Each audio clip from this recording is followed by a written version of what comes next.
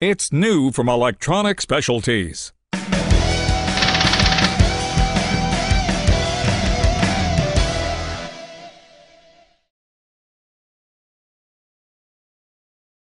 These leads attached permanently to your digital voltmeter give you the ability to identify an open circuit, a short to ground circuit, and a corroded circuit instantly, simply by reading voltage as you always have, but adding the one step of pushing this button.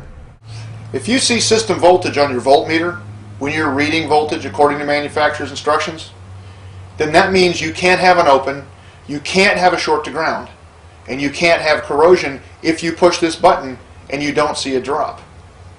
Voltage drop is immediate with this tool, and voltage drop is unquestionably the best way to diagnose a circuit.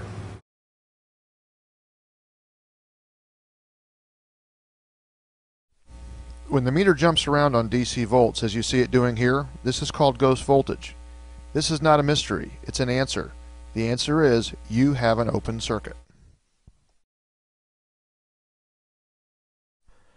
True 0 volts, as you see here where the meter locks in on 0, 0, means that you have a short to ground. Copper is touching steel, the meter is showing continuity, and you know that the circuit is shorted. But anyway, so we're measuring across the coil side of the relay for the horn, positive and negative. And the horn's not being blown, so our meter's just jumping around, ghost voltage, so to speak. Yeah. Push the horn button. There we go. Okay. There we go. With our horn applied, we got 12.46 volts battery voltage. We push our button, drops down a little over a volt. And if we want to know where a drop is, we can let off the horn button. We go from positive to the negative ground. Push our button, we have virtually no drop.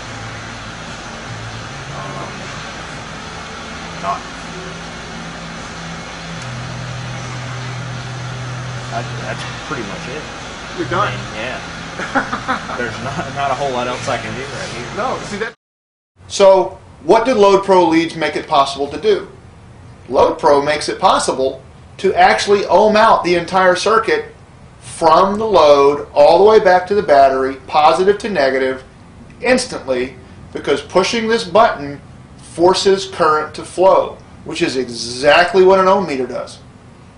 The difference is that the system you're working on has a lot more horsepower than that little 3-volt battery in your meter. So, right here is our horn fuse. We're going to put a resistor in its place, 100 ohm. Simulate corrosion in the system. Now what do you expect with 100 ohms? Our voltage is definitely going to drop a whole lot more. Yeah. Have to wait and see how much it's going to drop.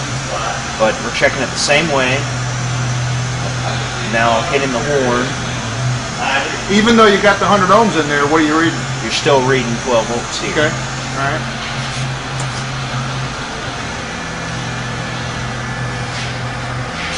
Now why are we reading 12 volts here? We still... Let me think about this for a second. Ask yourself a question. Am I reading a static voltage or a dynamic No. voltage? I haven't applied a load to the circuit. All I'm reading is Static voltage. Yeah. And it's going right through the resistor. And it's the resistor. and it looks as if we have a properly functioning circuit. This is where the manufacturer instructions Falls fail. on their face. Yeah. All right. So right here with 100 ohms, hitting the horn, we've got 12 volts, but now we input additional corrosion into it, and we drop our voltage down to 2.4 volts. All right, under load. Now, it's just loaded voltage. Instead of reading voltage, the answer to your question is now you're reading loaded voltage. That's the difference. It's a huge difference. 3 faults: open, short to ground, high resistance. This is kind of slick. If you read system voltage loaded, then now that means you don't have a harness problem. Let me repeat that because it bears repeating and you need to let it sink in. If you read voltage with these leads and you see system voltage when you do, and you push this button and nothing happens, you just prove that there's no fault in the wiring harness.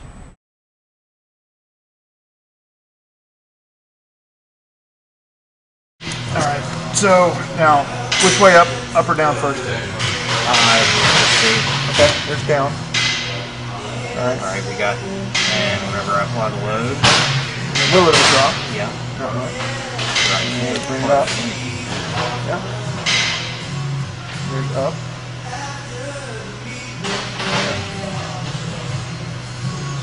Load. Yeah. That's it. Now, we've just tested 100% of the The entire circuit. The only thing we didn't test was the motor. Right.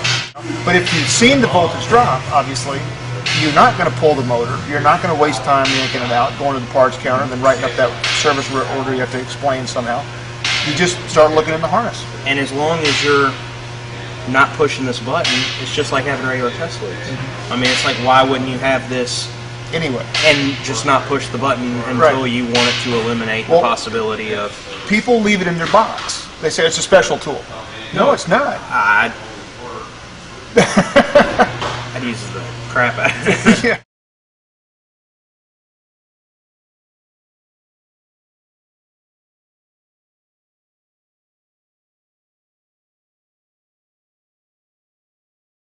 Watch this. Put that on there. No, just right there. It sits on it.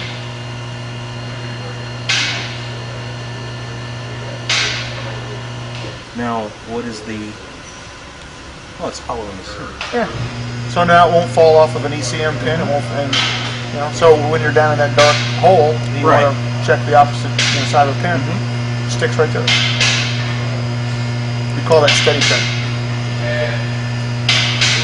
You like I don't know that I've ever noticed that before on any of my leads. There aren't. We did it. Me and 2 of my friends, all mechanics, sat down at lunch with 3 sets of leads and 2 micrometers. The only thing is, I don't know of a single Toyota pin that's pointing. Doesn't have to be. It'll go at the angle because you have sharp edges. See, because you've got sharp edges in there, right? Yeah. So now you can actually come in at the corner. Right. See, so it just sits on the corner now. Yeah.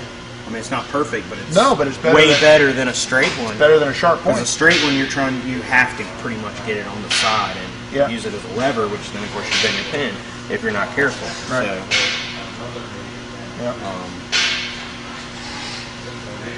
it's pretty neat.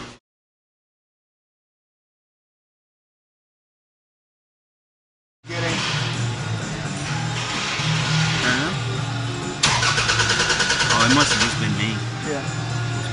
All right. Well, there's. Oh, it went that millivolt. All right. So you're getting battery voltage during crank, and that makes sense because you're loading the battery. Right. So this is one of those times where I guess you would start out with a loaded test, right? Yes. Yep.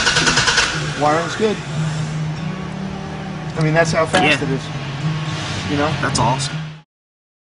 We want you to start thinking in terms of reading loaded voltage. That's the only change.